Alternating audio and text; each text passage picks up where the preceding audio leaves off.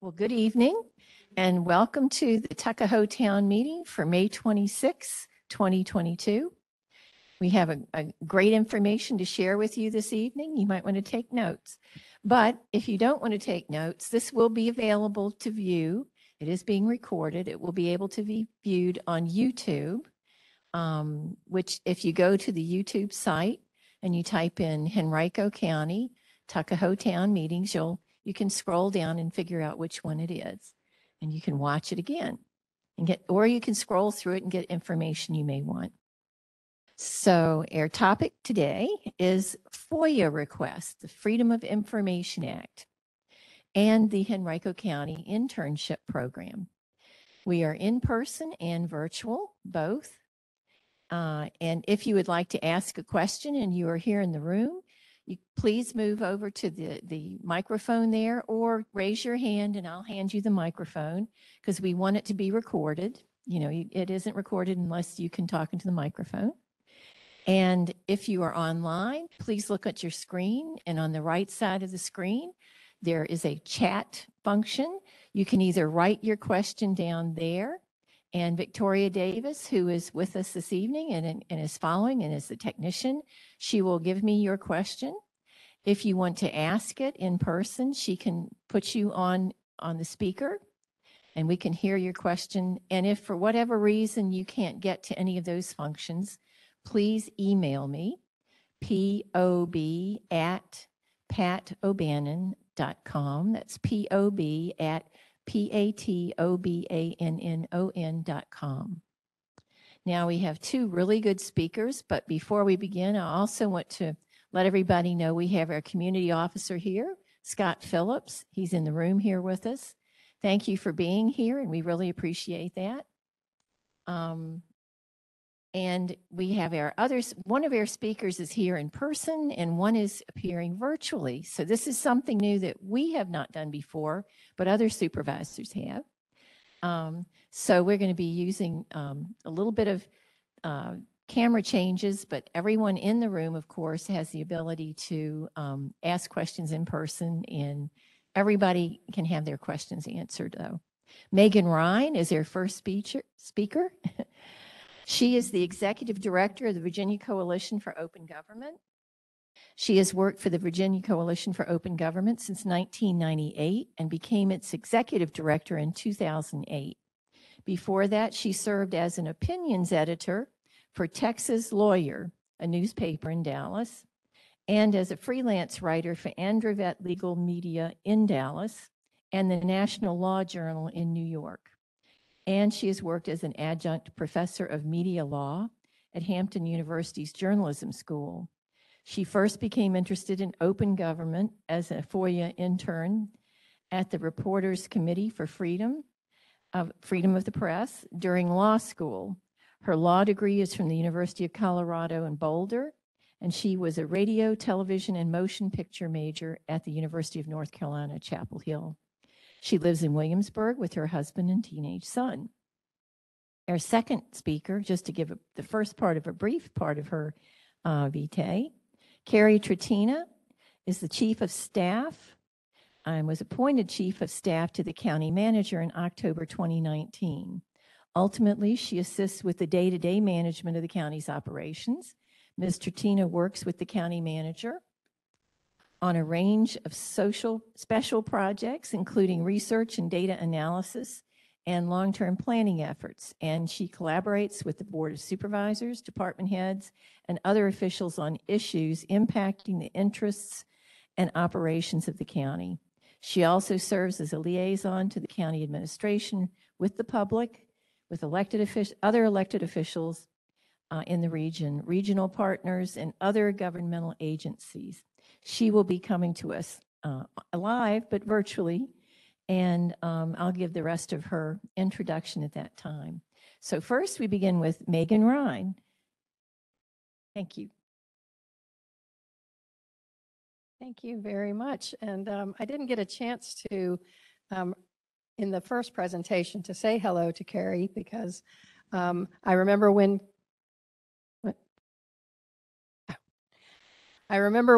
the legislation was passed to first require the naming of FOIA officers, and Cari immediately contacted me and introduced herself. So she has always been eager and diligent and ready to do her job. So you're very lucky.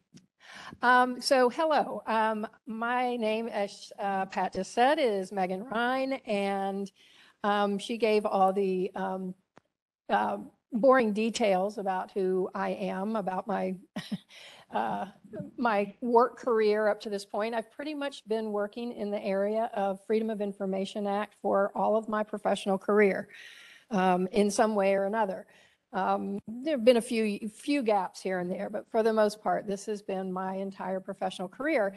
And so I wanted to tell you a little story about why this issue seems to resonate with me, because I think it just fits in with my personality. And when we're talking about, because what we're talking about is access to information. And my kind of just general philosophy is that you, if you're right, if you make getting information easy, if you share information regularly, then you're building a lot of trust with the citizens. And the citizens, in return, they know that if and when there is a controversy or there has been information withheld from them, they've got a whole wealth of information about you to go back to say, you know, okay, you messed up this time, but I know that that was a mistake. That's an anomaly. And so the story that I tell is about when I was in the 10th grade, and my friend Anne, who I was just friendly with but not good friends with, she and I were supposed to go to a party together. Turns out she couldn't go. I went, and for some unknown reason decided I needed to kiss her boyfriend. And so I did. And the next day I was very racked with guilt that, oh my gosh, what did I do? So I called Anne right away and I said, sorry you couldn't make it to the party. Oh, by the way, I guess you already heard what happened. And she said, yes, I did. But why don't you tell me in your own words? Well, she was totally suckering me. She didn't know. She was tricking me into telling her. But I had all intentions to tell her anyway. And so I told her, I said, this is what happened, and I'm really sorry, and I don't know what the problem was. So two things happened from that interaction. First one was her boyfriend and all of his friends, who were very popular at the school, they shunned me. For the whole rest of the school, Megan was persona non grata. They didn't like me. Then that stopped. Then they graduated, and who cared? But the other part of that was that Anne became my best friend. And she still is my best friend. She lives actually not very far from here, and we stay in touch quite a bit. And I think the reason why that happened is because I told her, I just told her. I didn't try to hide it from her. I didn't try to sugarcoat it. I didn't know how she was going to react.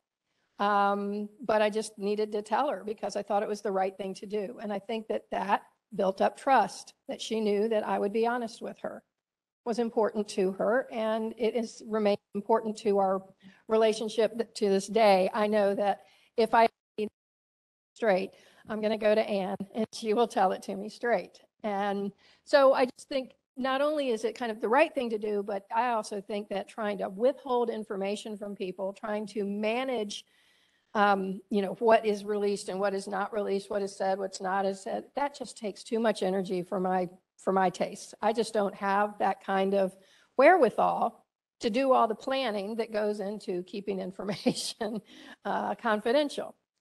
So that's why I think I'm drawn to this particular issue of the Freedom of Information Act. Freedom of Information Act in Virginia was enacted in 1968, and it presents a pathway for citizens to gain access to the records and meetings of government. We're not going to talk about meetings today. We're only going to talk about access to records. We have this because, as Madison said, that in order to be our own governors, we need to arm ourselves with the power that knowledge gives. And that knowledge is the information about what our government is doing. It is, you know, if we are to be government of the people and by the people and for the people, then the people need to be able to see the information that is being generated in their name. And this is not because we necessarily mistrust anyone, but it is, like Reagan made famous, trust but verify. Sure, I'm okay with what you're doing, but I need a little more information about it to be totally comfortable about it. Or I don't understand what happened. I'd like to understand what happened. Or just like, you know, just checking in, just wanted to see how things are going, and things seem to be going a-okay. So it gives citizens that power. The Freedom of Information Act in Virginia is preceded by a policy statement, and it's a pretty strong statement. Unlike most statutes in the Code of Virginia, they don't have a policy statement. They just, you know, here's the law, 1, 2, 3. FOIA starts out by saying, among other things, that the public is to be at all times the beneficiary of any action taken at any level of government. So that policy statement is supposed to govern the way that the whole rest of the statute is interpreted and applied. Its provisions are to be construed in ways that promote access to information, to promote and to afford every opportunity to citizens to witness the operations of government. So if you start from that basic premise, then hopefully you'll embrace the rest of the act to understand that when you should release records, you should do it. If you don't have to release them, you can think about maybe, is it really necessary to withhold them, or is it okay to trust our citizens with this information? When we talk about access to information, we talk a lot about the word transparency. And I've always heard, you know, that transparency, I'm doing this to be transparent, and that's always good. What I usually mean by transparency might be a little bit different, though, by what government means by transparency. Transparency is the proactive disclosure of information, and that is good. Should never, you know, don't think that I don't think that proactive disclosure is good. They have decided, here's some information we have, and we bet you citizens would like to see this, and we're going to put it on our websites, or we're going to tell you, and that's all really great, and that should always be part of any open government, any transparent government. What I mean when I talk about transparency, though, includes what we as citizens decide is important and get information on.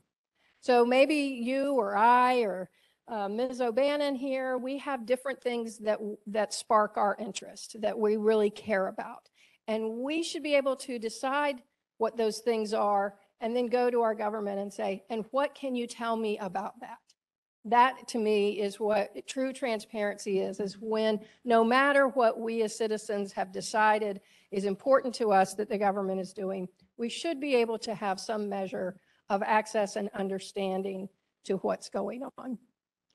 When we look at records, and FOIA presents that pathway for us to get that information, and when you get the information, your reaction may be different from your neighbor's reaction. So even if we're let's say all of us in this room are interested in the same topic, we ask for some records related to it, we get it, we all read the same words on the page, but we might have different reactions to it. We might say, hey, yeah, I think that's great, and I hope they keep doing that. Or you might say, no, I don't approve of that, and I'd like to find out how I can stop that. Or it could just be neutral, or you're unsure, maybe you need some more information, maybe you actually don't care after all. But so the records themselves, they're neutral. They're just words on a page. It's what citizens bring to the table when they look at this information. It's for them to decide whether or not that aligns with their values or whether it runs counter to their values. And when I'm talking about citizens here, I am talking very broadly. We're not talking about immigration status or anything. And even though Virginia does have a quirk in it that talks about it's only for Virginia citizens, What I mean here when I say citizens is anybody in Virginia who wants to request records. Citizens, reporters, genealogists, historians, advocates, government employees when they go home and decide that they want more information about something. You know, everybody in the Commonwealth is a citizen for purposes of requesting records, their right to request records under FOIA. Now, when you start getting into the business of Freedom of Information Act requests, you'll get into several stereotypes. And one of them is the gadfly, and she just wants to stir up trouble. She just wants to, catch the government in a lie or prove that, there's been something nefarious going on. And those people do exist. That's why stereotypes exist, because there is that grain of truth to them. And I have a lot of them call me, and they're convinced that there's a conspiracy behind every statement, every email every phone call that they have with their government. And they just are. But by and large, they are far and few between. Most everybody else is pretty reasonable.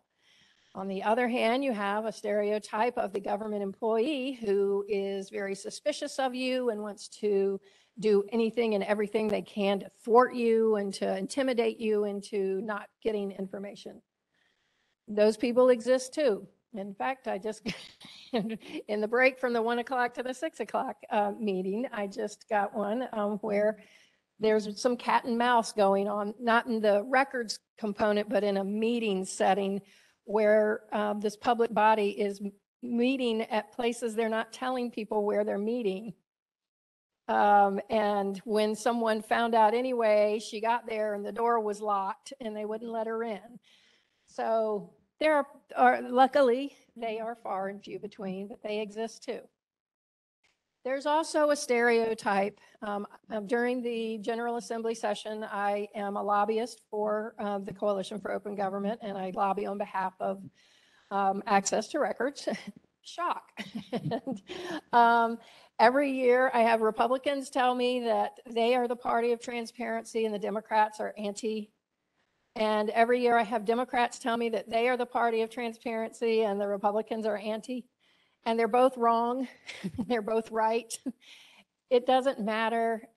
I wish, in some ways, I wish it was a partisan issue, because then it would make it easier for me in the lobbying sphere to be able to say, okay, well, I'm going to concentrate on this party or ignore that party, but it doesn't work that way.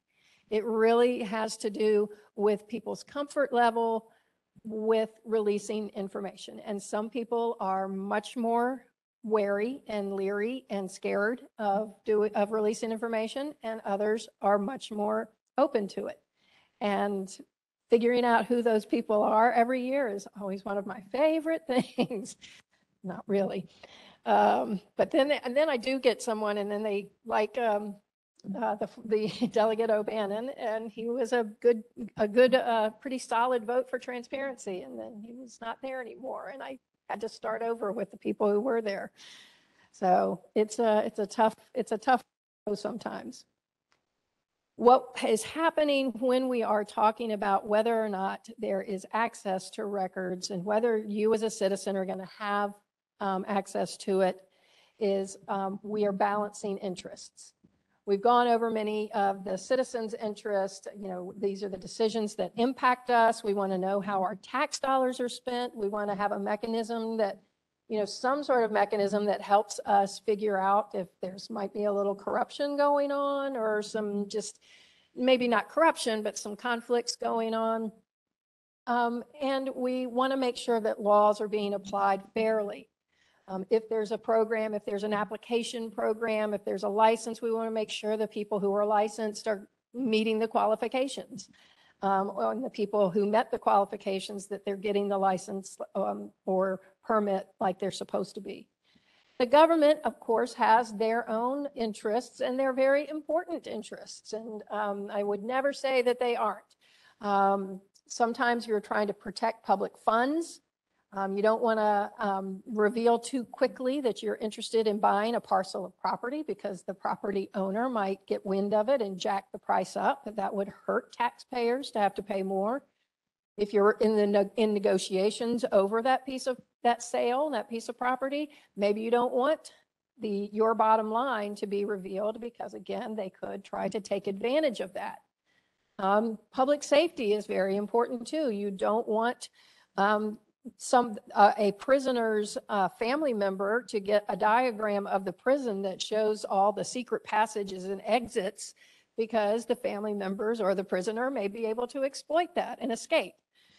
We don't want lawyers to have to reveal the advice that they give to their clients, their government clients. Doctor, if there's like VCU, a VC doctor shouldn't have to tell what advice they've given to a patient. And we're also talking about proprietary interests of business.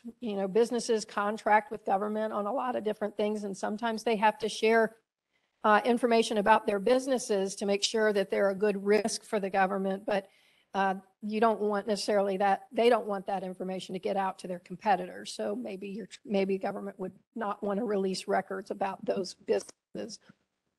And then there's the protection of personal privacy, that if this information was released, that it could harm somebody. And not just, we're not talking about your name or your address because those are not private. That's not private information. People can see us walk into our houses and we get called by our names all the time. We're talking about your financial information, your medical information, whether you've used government services like social services, whether the Child Protective Services has been called on you or something like that. Those kinds of personal privacy issues are protected as well. We're always trying to find that balance. When is it appropriate to withhold a record to protect one of these interests? When is it really not threatened and the public should be able to see that information? So if you want to make a FOIA request, first of all, we have to decide what a public record is. And then number two, what is it that you would do as a citizen? And then number three is what does the government do when it gets your request? So a public record is defined in the Freedom of Information Act as those things that are prepared or owned by or in the possession of a public body or its officers, employees, or agents in the transaction of public business. So first of all, when we talk about, I say those records or those things, I mean, it's anything the government's doing. It's email and reports and photos and videos and, microfilm, any format. It doesn't matter the format. What matters, the key phrase, is public business. Is that record about public business? And it's not defined in the code, but public business is pretty much everything the government does, right? That's the government business is the public's business. So while they are conducting public services and statutory requirements of things that they are required to do by law, all the records that they're using and generating and keeping while they're doing that, those are all public records. And FOIA says you can ask for any public record. You're not necessarily going to get anything you ask for or every public record you ask for. We'll get to that in a second. But it does mean that all of those records are at least sort of in the field of play. Here they all are, and you can ask for them, and then we'll figure out which ones have to be released, which ones might not be released to you. And again, it doesn't matter when we focus on the content, the public business portion of it, it ultimately doesn't matter where those records started from or ended up. So just as it wouldn't matter if I went home and used my own pencil and paper to write a report and put it in an envelope that I bought with my own money and a stamp that my husband bought, but I wrote a letter to my boss about a report that a project that we're working on, That's a public record. People don't have any, I mean, people seem to understand that that's a public record. Doesn't matter that I use. Well, the same is true if you're using your personal phone. If you're using your own phone, your own iPad, your own Gmail account, if you're writing about public business, it's a public record. And the flip side of that is that you may be at work using your .gov email address or your government issued iPad, but if you're writing to your doctor to confirm an appointment or sending your son a picture of the cat, that's not public business and it's not a public record, even though it's on your work computer. Yes, sorry.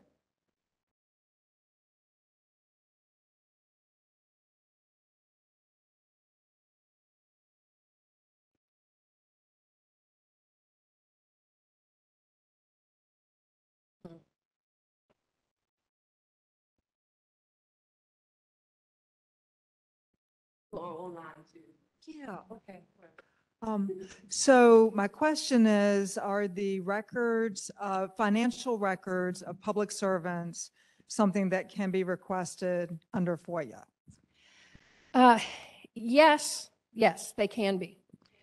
So, and what you're going to get for that is kind of dependent on what it specifically you're asking for.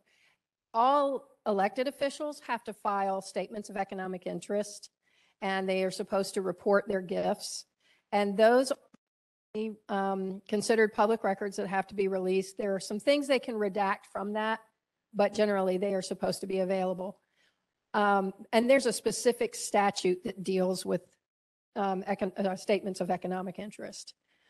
On the other hand, if you have a member of the Board of Supervisors who goes to a conference and they spend money on a hotel and transportation, they go out to eat and they submit invoices or receipts to the public body to get reimbursed, those most definitely are public records that need to be released upon request. So what do you do in order to invoke the Freedom of Information Act? Well, really all the statute says is that you have to describe the record with reasonable specificity. That's really the only thing it says. It doesn't say anything about it being in writing or being narrow or what you want to do with it or who you are. All those things may come into play, but all FOIA requires is that it's described with reasonable specificity. And that's to give the citizen the benefit of the doubt that the citizen doesn't necessarily know what the government has or what they call it. You may say, oh, I want that report about, the wallpaper at the library. And they're like, oh, well, I don't know about that report, but we do have this form 60374, but you wouldn't know that. That's an internal thing, and you shouldn't be expected to know exactly what it's called or how it's managed. So just describe it enough so that when the government gets it, they can go, oh, okay, either I understand what they're trying to get, or if I don't understand, I need to get on the phone and ask this person for clarification so we can be on the same page. And that's why it also is good to put your request in writing, even though I just said, get on the phone. I just mean that you both have something to go back to, along the way that says, this is what I asked for on this date. And this was your response. I do have a guy who calls me pretty frequently. He gets on the phone a lot, and then he sends an email and says, this email is to memorialize the phone call we just had, and so, all the stuff that they talked about so that he can go back to it and say, you said in the phone call, this is what we were going to do. So, and just on this thing about duty to narrow your request, technically you could ask for everything that the government has. And there was such a request in Seattle a couple of 5, 6, 7 years ago. I don't know what what point the person was trying to make, but they asked for every record that the government had. So you could, but it would bring the government to a standstill. It would cost you $50,000 billion, and it would, what's the point? So no, you don't have a duty to narrow your request, but it's going to help you. It's going to help the government get you what you If you go too broad, you're not only is it going to take longer and probably cost more, but you're also probably going to get a lot of stuff you don't want. And the example, I'm the second time I've given this example, but an attorney in Chesapeake was interested in a development about, I think it was Galaxy of Golf. And so he asked for all emails related to keyword Galaxy, golf, Galaxy of Golf. So those three. Well, he gets an estimate. They go, okay, well, we've got your request. It's going to cost like $1 million, like literally $1 million. And he's floored, what's going on. Well, the program, they had to write an IT query to get the emails that he was looking for. And they just said, okay, bring up everything that has Galaxy in it. Well, that included every email that thousands of Chesapeake City employees had sent from their Galaxy Samsung mobile device. The word Galaxy was there. And so it picked up a whole bunch of stuff that he definitely didn't want. And they understood it. They got on the phone back and forth. Let's narrow your request to better search parameters so that we can get you what you want and not what you don't want.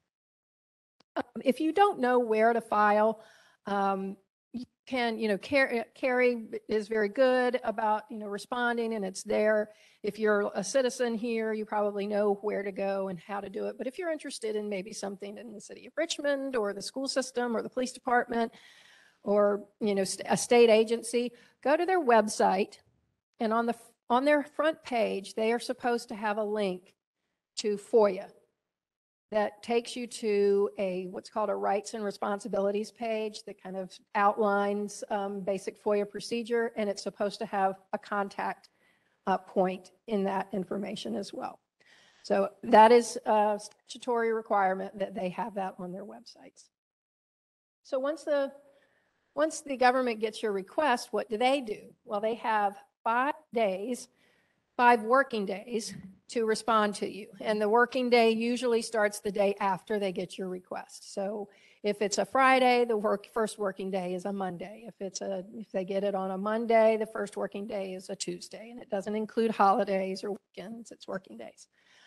Gets a little tricky with school districts sometimes because they close during the Christmas break, but then some of them are actually still at work. So like, is it closed or not closed? And I've seen that become a problem in the past. But they have 5 responses that they are one of 5 responses that they are required to give you. One is you can have all the records, and here they are. And that happens a whole lot more than we might realize. It happens, I hear about all the horror stories when things go wrong. But day in and day out, so many FOIA requests are going through without a hitch, without a problem in the world. So please remember that too. The second response is, here are some of the records, but we're keeping others. Or here are some records and we're redacting some of what's on there. And a third response is, we're not going to give you any of the records. Now, if they give you the second or third response, they have to cite the law that allows them to do that. And I'm going to get to that in a little more detail in just a second. But they have to tell you in writing. They cannot just verbally tell you no. Or what I sometimes see is people saying, no, you can't have those because of privacy. That's not a law. That's not a statute that allows, there's no just general privacy that allows them to do that. Fourth response is, we don't have the records. Maybe you think that those are actually school district records. And if they know who has them, they're supposed to tell you that. But if they don't know, they can just say, sorry, we don't have those. So they don't have to give you records that don't exist. So like, you can't ask for records that they may create in the future, or you can't be asking for records that require them to extract information from a bunch of different sources. Do you have a list of this? I'd like a list of all the people who came to the meeting. Well, actually, there may be one back there, but if there weren't, you wouldn't have to create a list for that. You could, but you don't have to create it. And finally, the fifth response is your request is either so big or there's so much going on in the office right now that we just can't get to your request in the 5 working days. We need an additional 7 working days to complete your request. Also, over the break, I just heard from someone who asked for a request. They got to on the 5th day and said, we need another 7 days. They got to the end of the 7 days and said, we still can't do it. And we want to be able to give it to you in a month. Now, technically, she doesn't have, person who requested the records doesn't have to agree to that timetable. If you're being nice, then maybe you do it. But that's kind of playing a little fast and loose with the timetables, if you ask me. You can and probably will be charged. FOIA says that you can charge for the actual cost of providing the records, but that cost must be reasonable. Virginia is one of only 9 states that has pretty much no limits on what reasonable and what those actual costs can be. I mean, it has to be actual. You can't charge for, the pet walker while you're at work or anything like that, or the overhead that you would pay whether you were doing FOIA requests or not. But it has no limits on who does the work and who can charge for their time for filling your request. So that means that you might make a request that requires an IT professional who makes the equivalent of $70 an hour to write the query to get all the responsive records. And then the city attorney may take all those records and review them to see if anything needs to be redacted or exempted or anything like that. And you pay, he's charging $100 an hour. And then there's the clerk who's going to charge $30 an hour to make copies and put them in an envelope for you and things like that. So it can start to build up, and that's definitely the biggest problem we're having in Virginia right now, is fees have really just gotten out of control. If you saw WTVR yesterday posted a story about a guy, he made a request, a reporter made a request for some records from the Virginia Fine Arts Museum, and they said, we estimate it's going to cost you $1,200. And he's like, okay, well, let me narrow my request. He thought he was narrowing his request, but something went wrong, because then he got another estimate back and they said that'll be $28,000. So, if that's going to happen, certainly, again, there should be a phone call somewhere in there where someone is saying, something's going wrong with your request, so let's talk about what we can do about it. Instead, it's ending up with some bad PR for the museum that they may have been able to avoid if they had just had a conversation about this request. We could talk all day about fees, but I think just procedurally, the thing to know is that if it is over $200, they are allowed to ask for you to pay a deposit. And that deposit can be as much as the final estimate they expect it to be. Under $200, they are supposed to give it to you without demanding advance payment, although I did hear yesterday about someone who is dumb-free, I believe. They won't give her the records, even though it's only $76. Won't give it to her until she pays. So, like I said, you're not going to get everything you ask for, because the government interest will outweigh the public's interest many, many times. There are 120-something exemptions in FOIA. These are some of the most commonly used ones, but it's important to remember that FOIA's exemptions are all discretionary. That is, they have a choice. There are times where you may choose to say, that might fall under the personnel exemption, but we're going to release it anyway. And it does happen. because for various reasons, it might just help build trust. It might just help explain something. Or somebody may say, you know, I'm looking at that policy statement that says interpret these exemptions narrowly. And I think that, you know, I think what I have is too broad. I think that would be interpreting it too broadly. There's been a lot in the news lately about the working papers exemption. One that Governor Youngkin is currently using to withhold the records of the calls made to the parent tip line about divisive concepts in the classroom. And he says those are his working papers. There are some news outlets that are going to court over that because they think that that's too broad of an interpretation of that section. All I can say is that every governor since I've been doing this in some way since 1998 has overused the working papers exemption. And it just sort of depends on whose ox is being gored at the time and what somebody's trying, if somebody's getting a little too close to something. But yeah, it is it's a near black hole once some governors and members of the General Assembly start using it. They start using it very broadly. There is no general exemption for personal privacy. There are some specific personal privacy related exemptions, but there's no, like the example I gave earlier, you can't just say no privacy. There's no such exemption.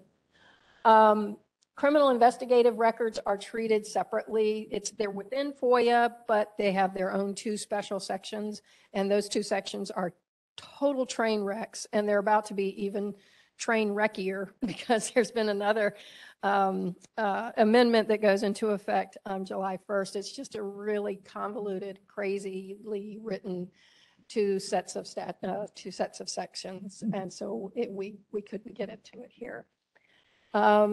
If something goes wrong, if they don't follow the rules, or if you think that they've charged you too much, or you think they've used an exemption that doesn't really apply, you have some things that you can do to try to, push back a little bit, including keeping a conversation going, seeking other opinions that you can go back and ask for them to reconsider. Remember that there are places within FOIA that do encourage government and requesters to work together to come to a mutually agreeable solution. So if someone tells you no, you don't have to take that as the final. I mean, you're absolutely entitled to continue this conversation to see, okay, if I can't get that, what can I get and how can I get it? But if it gets to the point where, you've reached an impasse and you still feel really strongly, you can file in general district court. Usually you can do that by just filling out a form asking for a writ of mandamus, which is a court order ordering a government official to perform a specific duty. And that's usually like turn over the record or follow the procedure. You can usually do that without an attorney, and people do that, and citizens have won that way. A little more involved is to get a lawyer and file in general district court. That takes longer, but it has more heft, more weight to it. And finally, you can talk to your senator or your delegate and say, this didn't go right for me, and I'd like to talk to you about changing the law to see that what happened to me doesn't happen to people again in the future. If you have questions, you're always welcome to call me or Alan Gernhardt. He is the head of the Virginia Freedom of Information Advisory Council. They're part of the Division of Legislative Services and State Government. He is a dynamo. Well, no, he's not a dynamo. He's a workhorse. He just keeps going, plodding through all the calls that he gets. He plays it very straight and narrow. The difference between us is I'm a nonprofit and I get to be more opinionated than Alan does, and I get to advocate in the General Assembly. But I trust him 100%, and I hope you feel free to reach out to him or to me if you have questions.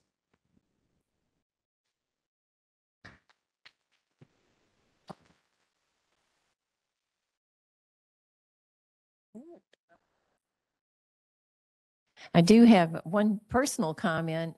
This was a few years ago. There was a zoning case that was coming before the board, and it was pretty controversial.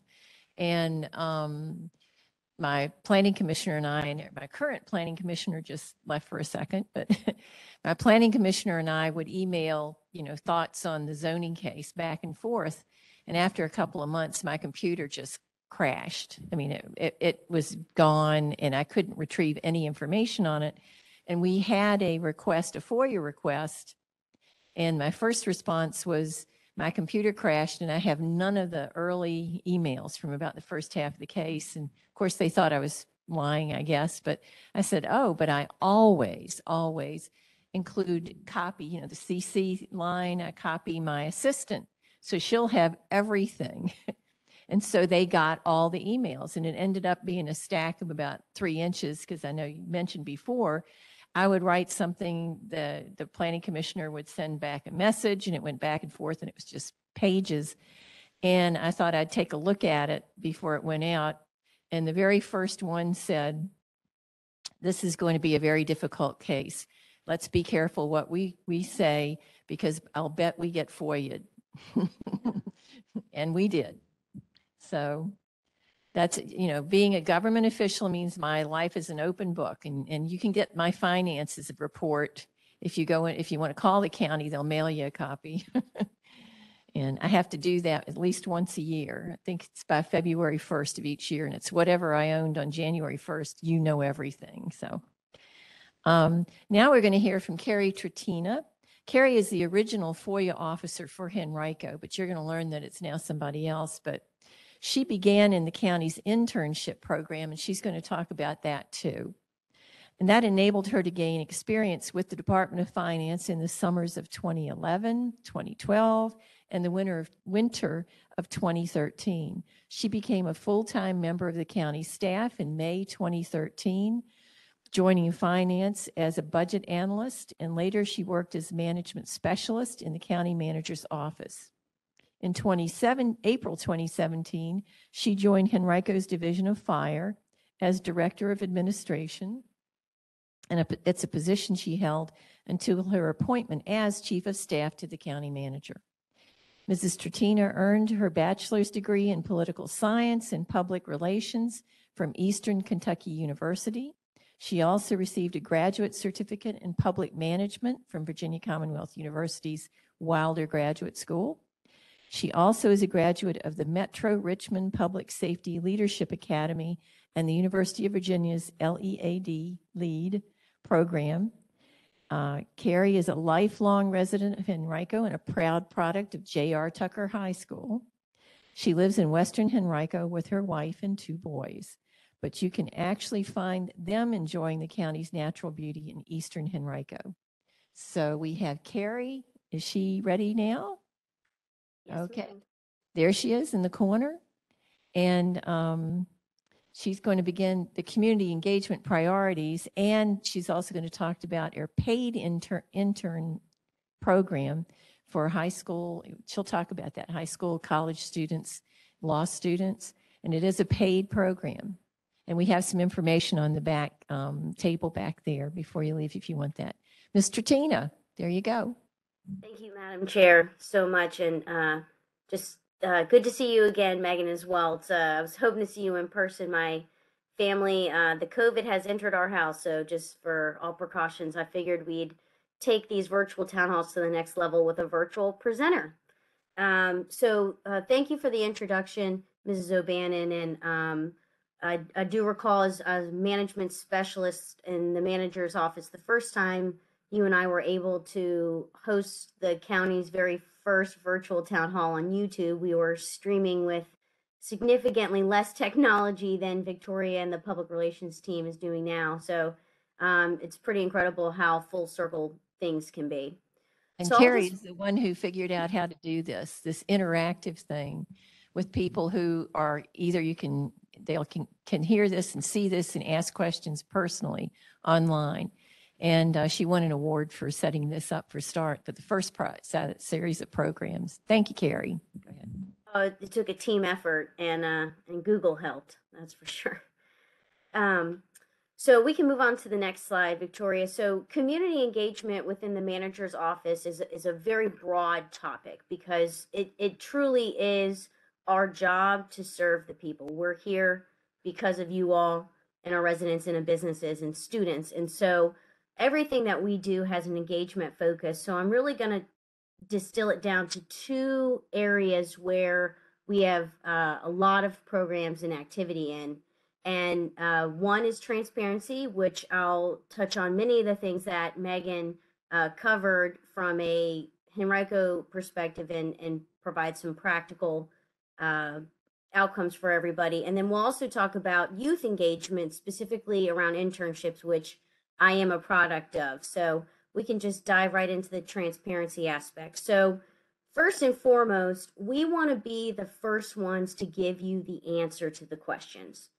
If you read a news article, I hope that there will be lots of references from government officials and press releases, or you check our social media accounts, which also traverse next door now as well, which, if you're not familiar, is really like Facebook for neighborhoods, not just individuals. We are constantly trying to ensure and be proactive in our communication and information to our residents. So I'll give one good example that happened recently that kind of demonstrates the county's desire to stay in front of issues, community issues. There's a chemical called PFAS. I'm not sure if people in the audience or online have heard of this chemical. It's basically a plastic derivative. And out of the blue, late in October of 2021, we were contacted via the health department that the DEQ was going to send out a press release regarding the possible contamination of private wells within Eastern Henrico. And it was the first we've ever heard of it. Quite frankly, it was the first time myself and the county manager, John Patolkas, had heard of PFAS. So we immediately jumped on it. We assembled a team of experts internally and externally, started to address the issue as quickly as possible. And we took it upon ourselves, even outside of state agencies, to inform our residents and encourage them to reach out to us so we could test their wells. And we educated ourselves on the testing procedures, as they're very, very particular, and even had community officers such as Officer Phillips, if he was in the East, hang door hangers on residents' front doors or back doors or mailboxes to encourage them to reach out to us so we could test their wells, because it could be serious if there was contaminations. But luckily, because of our proactive approach to communicate with the residents and be open about what we were trying to do, we were able to narrowly focus the solutions, and are happy to report that there is not a large contamination or issue out in the White Oak Swamp area of PFAS. But there was also an interesting time throughout that where governments needed to be open with one another. So we actually found out during a town hall that Supervisor Nelson was hosting about PFAS that one of our residents was contacted almost a year and a half earlier by the Department of Defense, a federal agency, that there may or may not be PFAS in their waterways and private wells. So just goes to show that even governments sometimes need to have access to each other's information to ensure we're meeting the needs of our communities. So the next proactive approach I'll show you before we talk about FOIAs has to do with general public information and our public data portal. So Victoria, if you don't mind clicking on that first link for me. When I was the FOIA officer, I was working closely with the county attorney's office and all of the agencies that were being impacted by the FOIA requests coming through my queue. And we kind of put our heads together to think of what is going to be the simplest and most effective manner to get this information out to the public, so we're not having to wait 5 days, so staff isn't having to send the same email constantly. And so we came up with our data portal. So as you can see on the screen, this is on our homepage, and every department has this with embedded in their website and applications. We created or tried to distill all of the county's information into 6 broad categories, where if you want to click into one of them for me, Victoria, I'll show you and just sample some of the information. So we're clicking on plans and development. That's a pretty critical one, whether you're talking about land records, which is the very first one, or all the activity occurring in our planning commission and board of zoning appeals. You have the publication date, a brief description, because understanding the information is always important. What file type?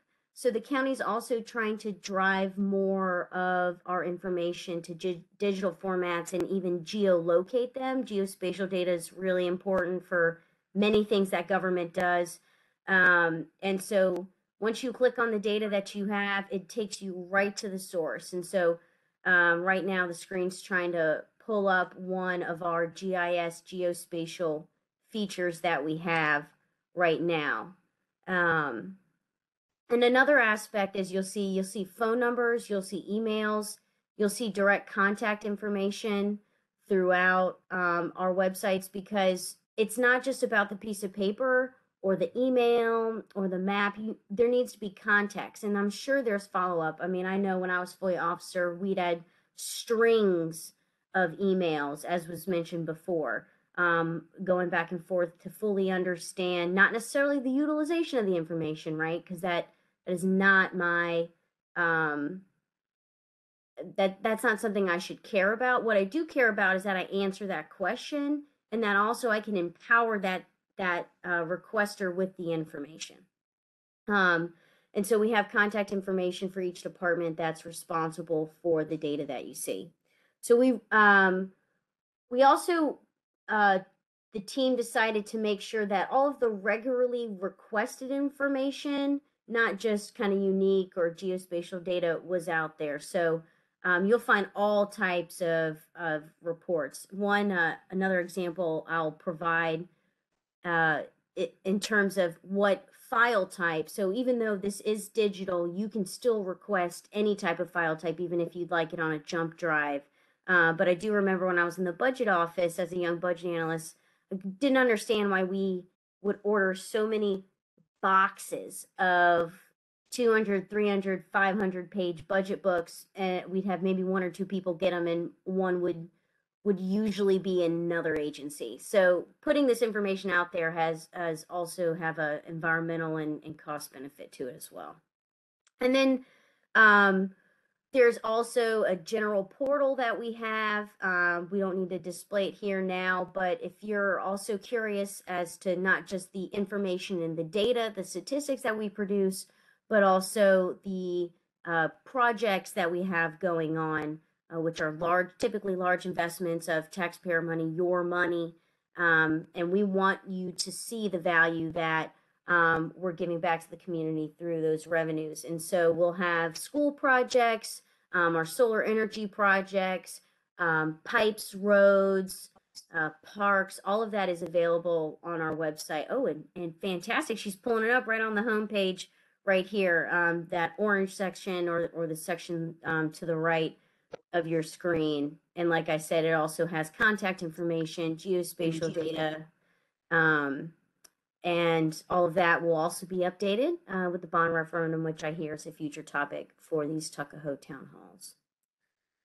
So I'll transition to a bit more specific area of focus in terms of transparency, and that is our police and specifically crime data. So Chief Eric English joined us just a few years ago, maybe not even 2 years at this point. But it feels like he's been a member of the family for much longer, as he's been able to really produce some tangible outcomes that I think the community's been asking for many years. And one of them is transparency in terms of the data. And so if you want to take us to the crime statistics portal, police has completely transformed how they present and collect the information. Some of it has to do with state regulations that have changed, but also our own initiative of wanting to better understand the public safety activities and those coming in and out of the criminal justice system. So this website right here, once again, also digital, free, easy access, updated as frequently as possible, distills all of the police crime data into categories and also by certain demographic information, even down to magisterial district and if they're a resident of Henrico or not, if they are coming from outside of our community. And they have not just tabular information, but visual graphics that help better paint a context and a picture of it. They'll also provide historical data as well to give you maybe a 5-10 year trend on a particular item. And right here, we're looking at part 1, nonviolent crimes. Gives you a good overview. As you can see, we've put it in pretty much any format that we can fit that hopefully the average citizen will be able to understand. Because like I said, that's really important to Henrico. We want to give you this information, not because it's a pillar of government, but because it's your information and we want to better serve you through an informed citizenry. So I will pause there to see if there are any questions regarding the general county public data portal or the police data, to see if there's any questions online or in the audience. Are there any questions? Anyone? No, we don't have questions. So continue on. Is this to the internships? I'll just make one more comment about the FOIA processes. Okay, very So good. if you are not able to find what you're looking for, it's very specific, or it has to do with correspondence about a particular topic, the best way is to reach the current FOIA officer for Henrico, who is the Assistant Director of Public Relations, Steve Nakamis. I also agree with Megan. I think she said it earlier. I'm not sure if she said it today, but it's always great to have it in writing, even for us on the government side, because then we know we have it in writing when the time starts and stops, and specifically what areas and formats that you're interested in. So it just helps all parties to put it in writing, but that does not preclude anybody from coming in person and inspecting records or faxing, calling, any way that you can reach us, we will respond accordingly.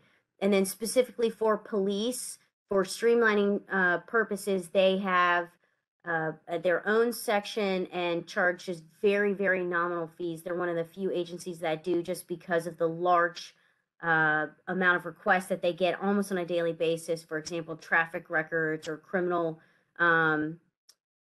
records regarding, a case that is pertinent to you or your loved one. So they have a specific call area that will kind of take one step removed for you, if you will. Once again, I recommend their email address, which is on the screen, hpdfoiarequests@henrico.us, but you can also call, come in person, or send it US mail. And just to cover the fees quickly, typically we really don't charge, like I said, just some departments that have a large amount of requests that come in, they're very set fees, maybe $5-10, that are by no means recouping any of the cost. But we don't want it to be a burden on you all, and we certainly don't want it to be a burden on our staff, and sometimes charging just makes it a larger hassle. So I will continue on now to the second form of engagement, really focused on our youth. Talk about open government. It doesn't really get much more open than asking our students to come in and question us and to help us improve our processes and outputs. So, but that's exactly what the internship program is designed to do. When the county manager was appointed in 2013, this is one of the programs that he formalized upon his appointment. But I will tell you, he did hire me as an intern in 2011, as you heard. But since the program was centralized within HR since 2013, we've had over 500 interns across all agencies, including our other elected offices such as Circuit Court Clerk and Commonwealth's Attorney, and even the Sheriff's Office as well has created a pipeline through this.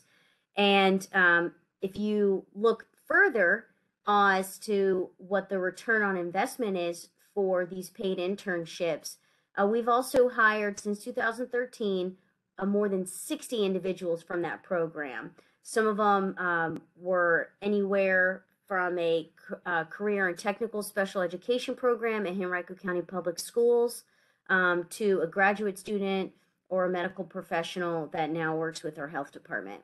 It's pretty broad, and we really just encourage, if there is any student, even non-traditional students who maybe started college or late, or they are starting a second career, we're interested. And so if we go to the next slide, yep, the eligibility, like I said, is high school 9th grade up is really how I describe it. You do have to be a student. That's not just a Henrico County regulation, it's actually a federal regulation if you want to use the title intern, but they are all paid. If you need college credit or high school credit, we'll also honor that as well. So it's almost like a twofer for the student, but we also get the benefit of of having an additional help during any time throughout the year. They're not just summer internships. We'll also do them during winter breaks and spring breaks, or as special projects come up. But we also create a pipeline and start exposing our youth to the value of public service. And I know it's the greatest honor of my life to work for the community that's made me the woman I am today. And I hope every day that we get a few more added to that 60 plus that become full-time interns. We post jobs, internships throughout the year. The bulk are in the summer, I will say, because they can be longer periods of time, but I still encourage everybody to check throughout the year. HenricoJobs.com has our listings, but then like I said earlier, it's always good to have a person. So Debbie Lumpkin, who works in HR, is our internship coordinator, and she is happy to have informational interviews with potential interns to figure out what their interests are and where a good fit is if they're not ready necessarily to apply. So that is a brief overview. I hope I wasn't going too fast. I know it's a little late in the evening, so I'm happy to take any questions about internships now as well. Are there any questions for Cari Tretina? Okay, we have one. Hey, Cari, is the internship limited to Henrico County citizens? That is a great question. No, internships are not resident specific by any means. Right now, we have a returning intern in the manager's office who was a graduating high school senior in Hanover and did such great work. He reached back out this summer, and we're having him back as he's a freshman at UVA. So we just see the value of really keeping the students in our region, in the region when they graduate. It's very important for our labor pool, for our businesses, even if they just intern with Henrico at one point in time, but then they move on to a business within somewhere in our region. We're still proud of that because we kept them here and we got them some experience in Central Virginia. Well, thank you very much, Cari. That was a great presentation. And we had people watching online, and we had folks that were here in the library public room. Want to thank too Megan Rhyne for being here from the Virginia Coalition for Open Government. And remember, they are a nonprofit. And I don't know if you can capture this, and someone can use your iPhone and find out. Oh, have we got it? All right, there we go. Can donate to the Virginia Coalition for Open Government to keep our sunshine laws working for us. So thank you very much this evening, and I hope everybody learned something. I saw some of you taking notes. So thank you for coming, and our next town hall meeting will be in September, and it will be about the coming November bond referendum for Henrico County, and we'll be talking about that. So thank you very much for coming this evening, and have a good evening.